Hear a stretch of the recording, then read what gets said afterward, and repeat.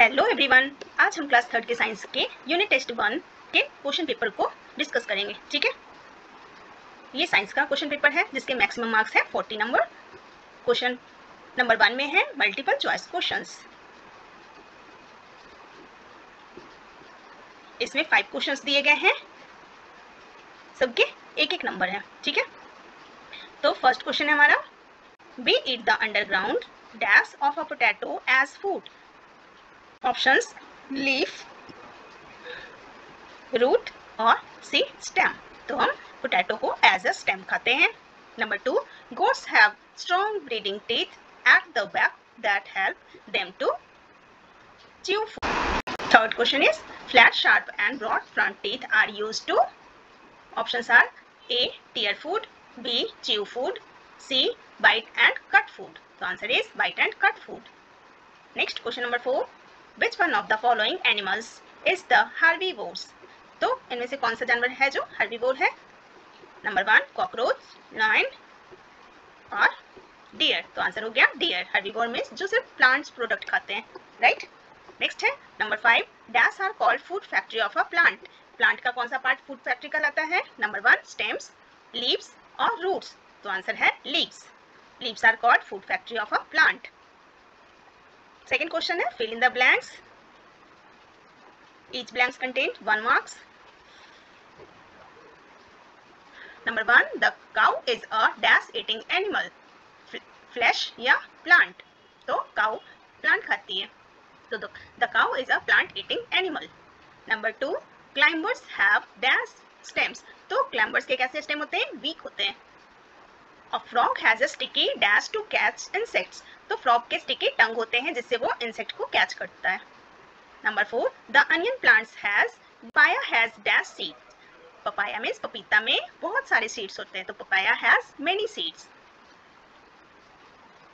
Number 3, tick the correct answer. ठीक है, ये भी 5 क्वेश्चन है टोटल, उसमें सब के एक एक मार्क्स है।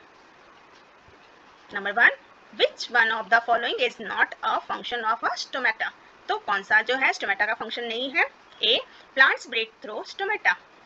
B, plant gives out extra water through stomata. C, plants reproduce through stomata. तो second, which one of the following animals take in liquid food by lapping? कौन सा एनिमल है जो अपना खाना लैप करके खाती है?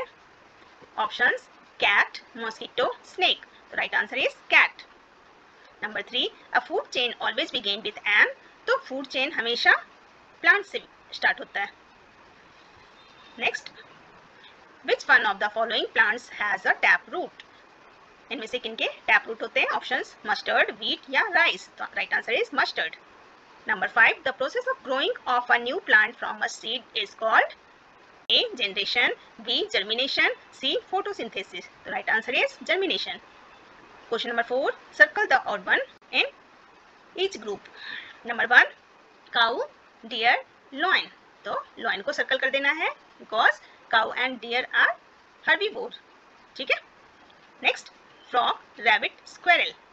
तो frog को circle कर देना है। Number 3, root, stem, cow.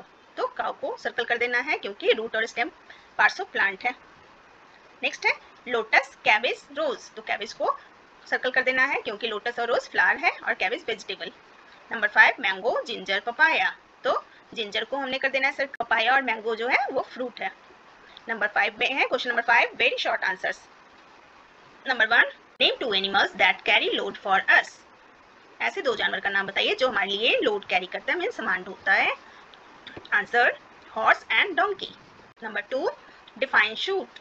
Answer, the part of a plant that remains above the ground is called shoot. Plant का ऐसा पार्ट जो जमीन के ऊपर रहता है that is called shoot. Question number 3, what is a food chain? Answer, a dear Yeats grass and a lion Yeats dear, they make a chain. This is called food chain.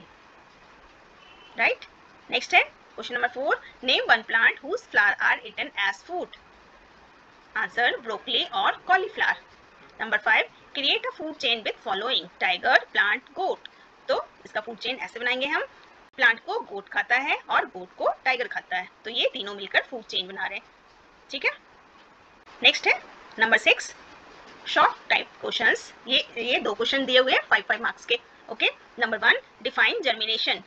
Answer, the process of growing of a new plants from the seed is called germination. ठीक है. Question number 2, right the difference between herbivorous and the carnivorous. Answer, herbivorous. Number 1, some animals like cow, goats and deer eat only plants. Number 2, they are called plant eating animals. Next है carnivorous. Some animals like lion and tiger eat the flesh of the animals. Number 2, they are called flesh eating animal. Right? So that's all for today. Thanks for watching.